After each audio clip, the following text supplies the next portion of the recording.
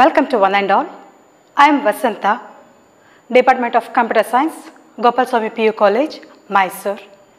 Today we are going to start with the fourth session of Inheritance chapter. Already we explained regarding what do you mean by inheritance, the types of inheritance, what are the advantages of inheritance, all those things already we explained in the previous sessions. Now once again I am to recall and then I am to continue with this session.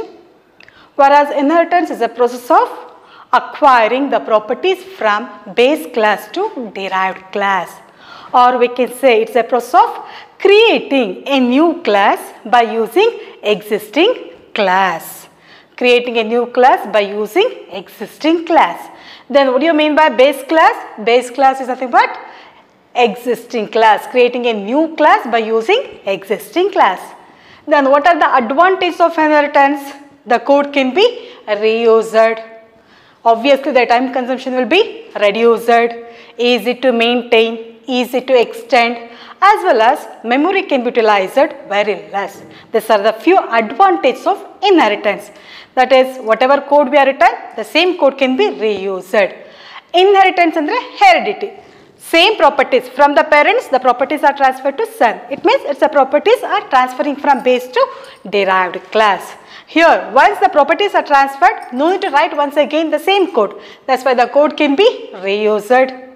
Whatever code for the further we are written, the same code can be reused. Obviously, the time consumption is reduced here. We are using the existing code. Once again, no need to write the same code. That's why the time consumption will be very less.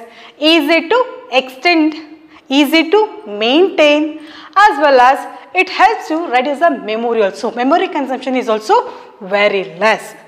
With that, we explained types of inheritance. Under that, single level inheritance, multi-level inheritance, multiple inheritance, hybrid inheritance, hierarchical inheritance.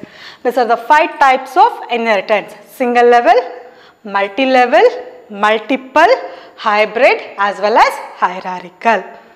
Then with that, we explained how exactly it can be defined. While defining, we used to write first the keyword class. First we are using the keyword class. Then next we are using derived class. Then next we are using derived class.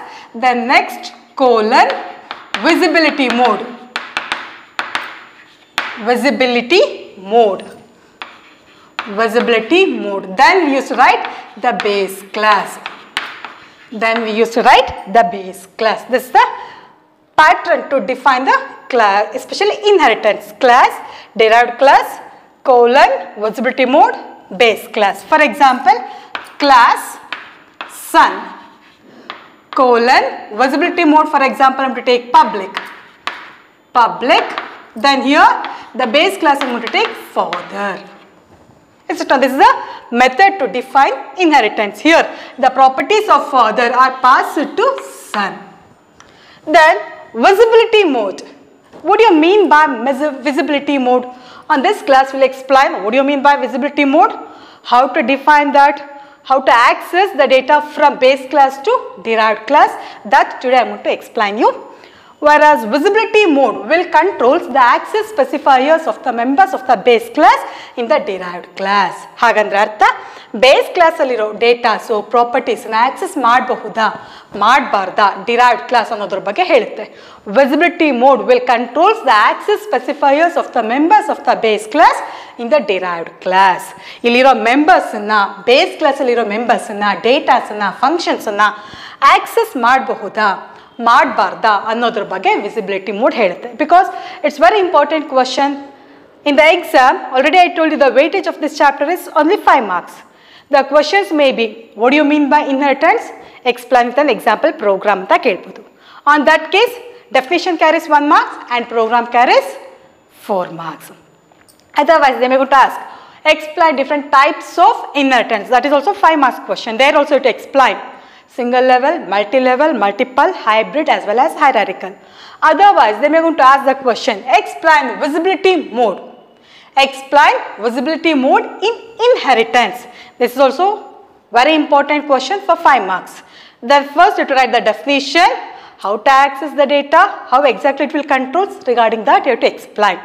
Whereas visibility mode will control the access specifiers of the members of the base class in the derived class. If you write this chart, then it will be easy for you to remember how exactly it will work. For example, first we will take the base class. First we will take base class. Then next we will take derived class. Derived class. In the base class also we have private, public as well as protected. In base class also we have private, public as well as protected. There are three access here. Here also in the same way.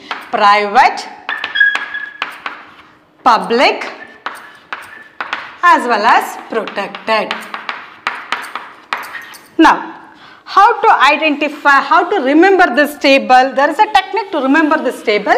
See, if the base class is private, while write down like this pattern, while explaining it, explain in column wise format. Then it will be easy for you to remember also.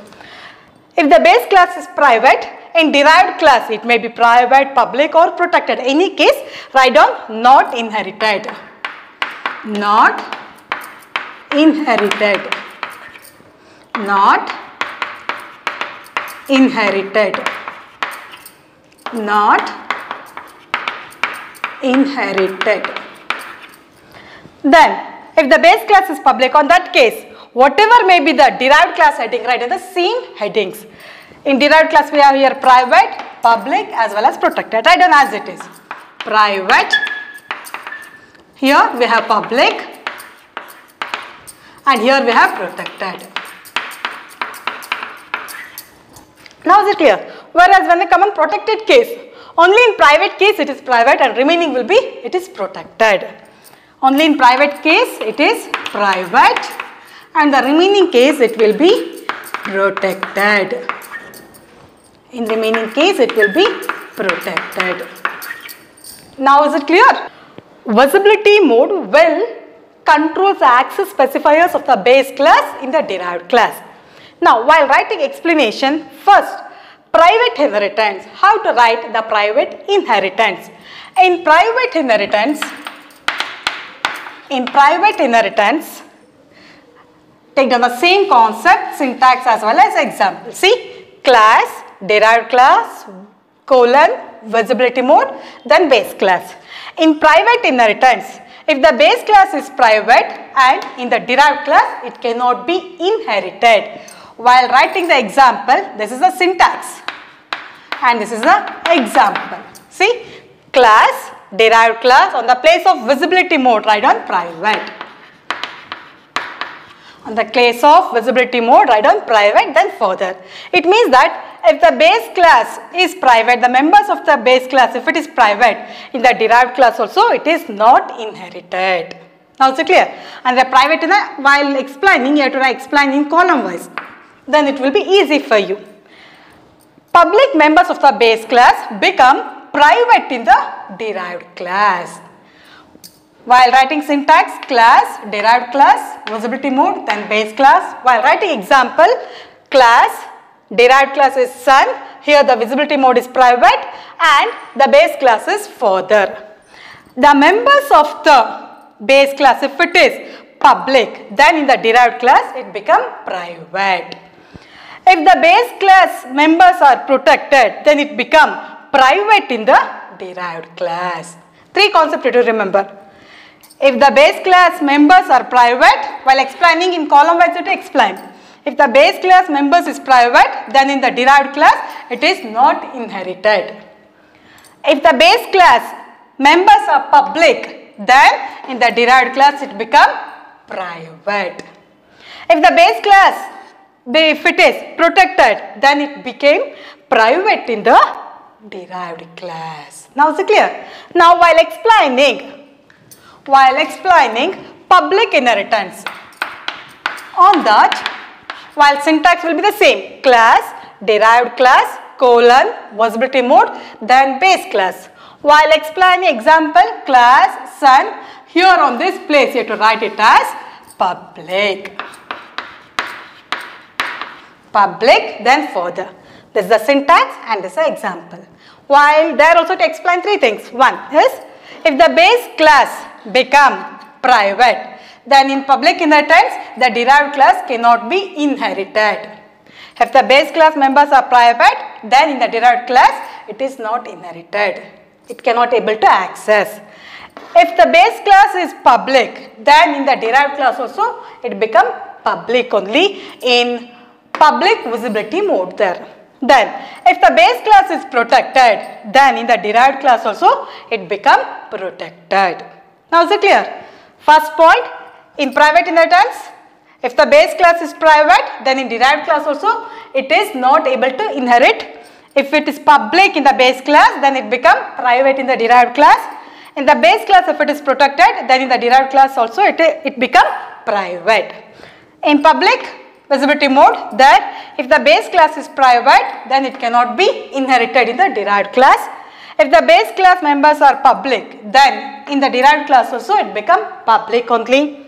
If the base class become protected, then in the derived class also it become protected. This is regarding public. Next, the last one is protected. In protected also, syntax will be the same: class, derived class, visibility mode, then base class. While writing a visibility mode, here you have to write protected. Here you have to write protected. See? While explaining this, write down, explain column wise. If the base class members become private, then in the derived class, it cannot be inherited. If the base class members are private, then it cannot be inherited in the derived class. If the base class members are public, then in the derived class, it become protected. In the derived class, it become protected. Next, if the base class, if it is protected, the members are, if it is protected, in the derived class also become protected. This thing you have to write. Once again, to recall all the things, visibility mode will control the access specifiers of the members of the base class in a derived class. Hagandre artha, base class aliro members na access ಮಾಡಬಹುದಾ derived class. So access ಮಾಡುವಾಗ ಯಾವ ತರಹದ convert ಆಗುತ್ತೆ, as it is access ಮಾಡಬಹುದಾ, ಮಾಡೋದಕ್ಕಾಗಲ್ವಾ, ಅಲ್ಲಿರೋ private datas derived class ಅಲ್ಲಿ ಬಂದಾಗ ಏನಾಗುತ್ತೆ ಅನ್ನೋದ್ರ ಬಗ್ಗೆ ಎಕ್ಸ್ಪ್ಲೈನ್ ಮಾಡುತ್ತೆ. Visibility mode will controls the access specifiers of the members of the base class in the derived class. There are three visibility modes: private, public and protected. While writing this table, write down in horizontal format. While explaining, write down in column wise format, that is in vertical format. While writing, first write on base class, then derived class. In base class also private, public, protected. In derived class also private, public, protected. In private case, it cannot be inherited in all the cases. In public, whatever heading you have in derived class, write in the same thing. Here we have private, here also write on private. Here we have public, here also write on public. Here it is protected, write down here also it is protected. But when you come on protected case, only when you have the heading, especially in derived class private, there write down private. And the remaining thing will be protected. Okay. Then, while explaining class, derived class, colon, visibility mode, then base class. The syntax, example, class, then derived class name you have to write, then what is the visibility mode, private, public, protected, that you have to mention, then you have to mention the base class.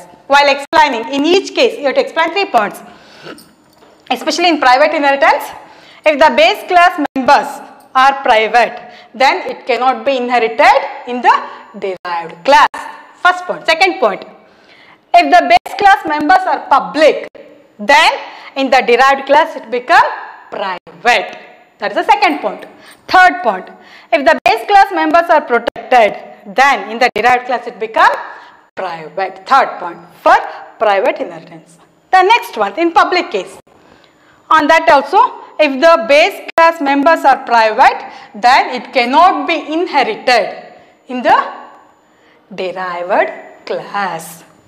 If the base class members are public, it become public only in the derived class.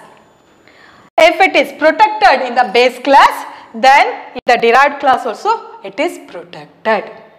This is regarding public inheritance. Next one, protected case, especially in protected visibility mode. There, if the base class members are private, then it cannot be inherited in the derived class. It means that if the base class is private, that cannot be inherited in the derived class. Base alli ನಾವು base class alli private anta kotre, then it may be visibility mode private or public or protected. Any case, on that case the data cannot be inherited. It cannot be accessed. If it is public, if the base class members are public, then in the derived class it become protected. If the base class members are protected, in the derived class also it is protected. It means that visibility mode will controls the access specifiers of the members of the base class in the derived class. From this you come to know how we can able to access. That's why visibility mode ನಾವು ಇಲ್ಲಿ ಏನಾದರೂ private ಅಂತ ಕೊಟ್ಟಾಗ ನಾವು ಡೇಟಾನ base class in the derived class ಗೆ access ಮಾಡೋದಕ್ಕಾಗಲ್ಲ. That's why in the program we use, right, the visibility mode is public. On that case we can able to access.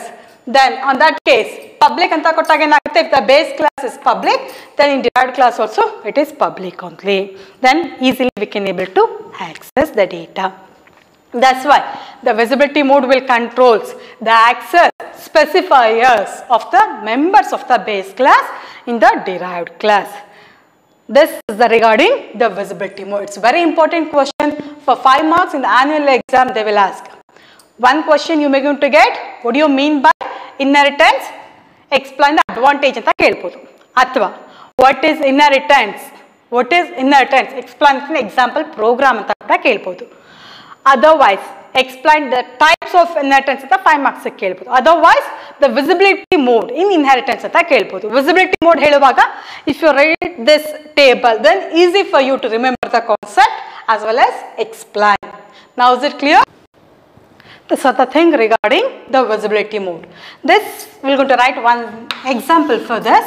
Here we have father is the son is the derived class and father is the base class. How to write? First class, the class here father. Here we have data members in private section as well as in public sections we have member functions. Data members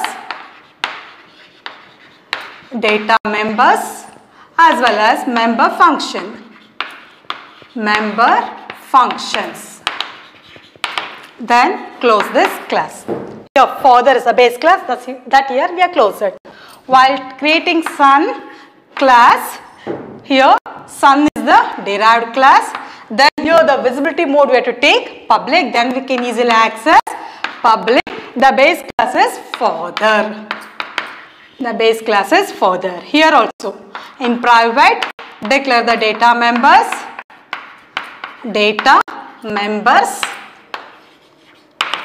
Then in public declare the member functions.